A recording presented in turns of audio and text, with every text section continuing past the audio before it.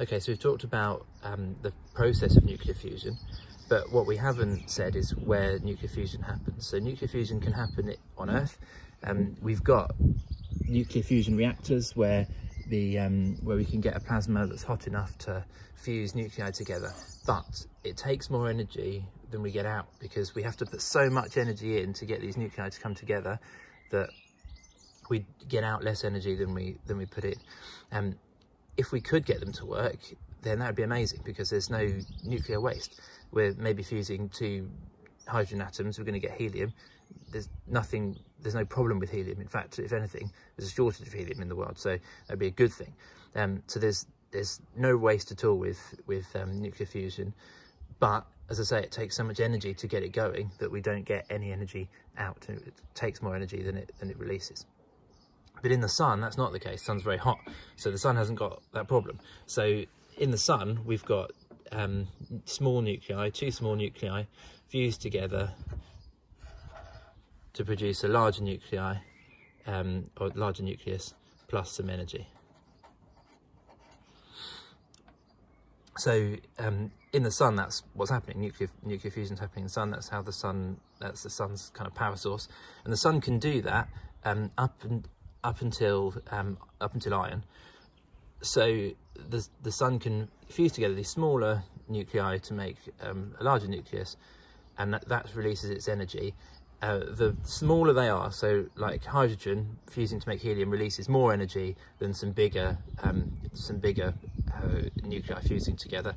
But up until iron, that's okay, and the sun will release energy.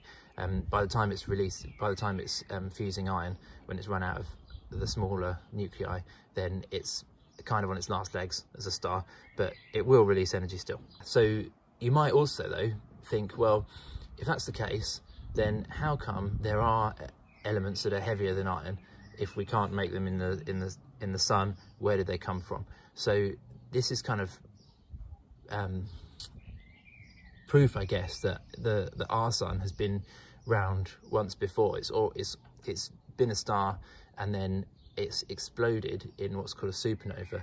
And in the supernova, that's when nuclear fission starts to happen. And so if you've got any, so like my wedding ring's got gold in it. Well, it's gold. So those gold atoms were formed in a supernova, because I know that gold is a heavier nucleus than iron. So so it has to have been formed in a nuclear fission event in a supernova. So anyway, so the sun uses nuclear fusion for its energy source. Nuclear fission is in power stations predominantly, but also in supernovas happens as well. I think we've covered everything, but there is going to be a space topic where all this comes up again, and I've just talked about a little bit about the life cycle of a star, that it might explode and then reform into another star, and so our sun is at least a second generation star.